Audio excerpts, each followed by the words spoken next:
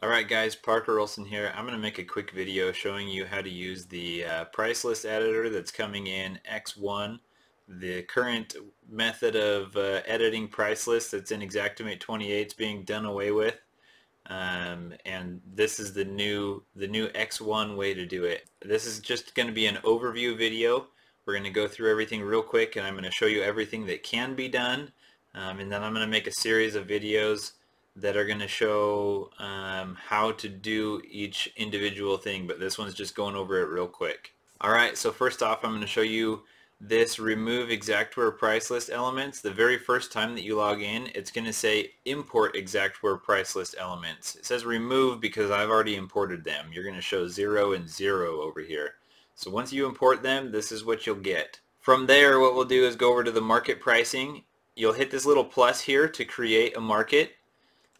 These are markets that I have already created here. And then there's a few things that you can go with those markets that you've created. Right here, this factor markets button that's on the home screen. You can use that to do a 10, 20, 30% factor on all the items in the price list. I don't recommend it, but it is an option that they make available to you. Another thing that you can do is go in here to the item pricing. If you have a specific item that you want to adjust, like bat insulation is one that I typically find low, then you can actually come in here and adjust the price for a specific item. I don't recommend that either. There's much better ways to do it, and I'll show you here in a minute, but it is an option that they make available to you again.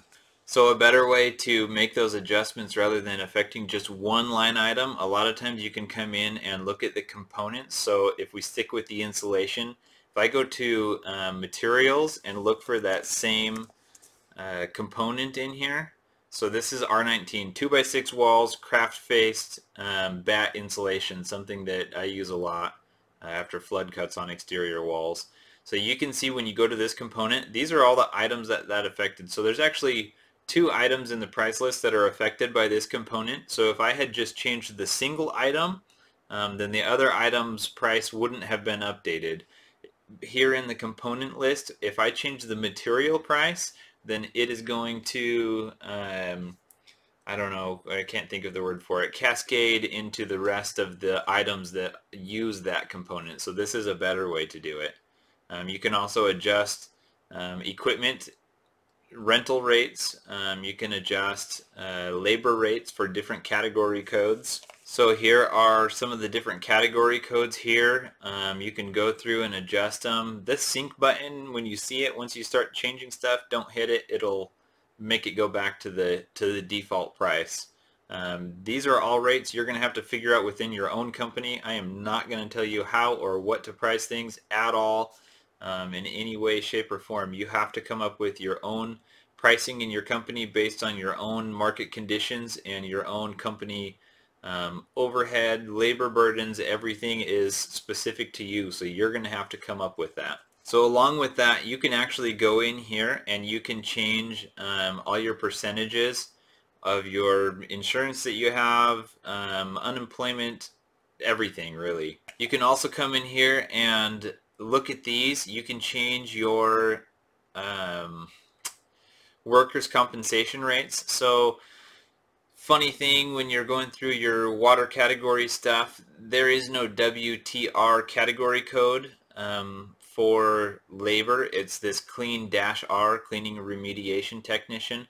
So a little bit odd. You go in here, this has been adjusted. This is not the default one that it comes up with. It comes closer to a cleaning technician workers' compensation rate.